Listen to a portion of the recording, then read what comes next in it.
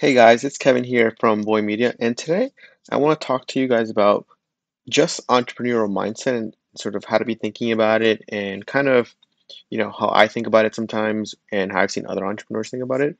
But I'll sort of go over this tweet by Reid Hoffman. He's the creator of LinkedIn, and he created tons of other products as well. I think he created LinkedIn, I don't remember, but yeah. And I'll show you kind of what entrepreneurship means for him and sort of how I think about it and kind of why I like to follow some of these people and their thoughts because they can describe it really well. But here's Reid Hoffman. Again, Reid Hoffman, entrepreneur, investor, strategist. You can read more about him, but I really like him. He also runs this great podcast called Master of Scale that talks to tons and tons of uh, great startup owners, business owners, true entrepreneurs that I like to follow. And he says this: I believe starting a company is like jumping off a cliff and assembling a plane on the way down, which is, you've probably heard that before.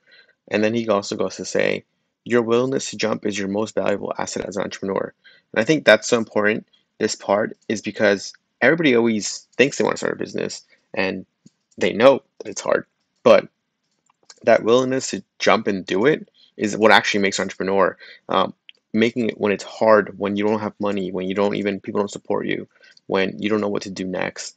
That is what makes entrepreneurship so hard because, like I said, like it's not everybody wants to be an entrepreneur, and it's just okay.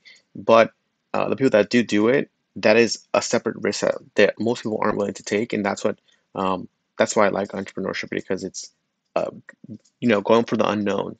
So that's how I think about it. And if you look at it here too, you see that Brian Chesky is the founder of Airbnb, or like great metaphor.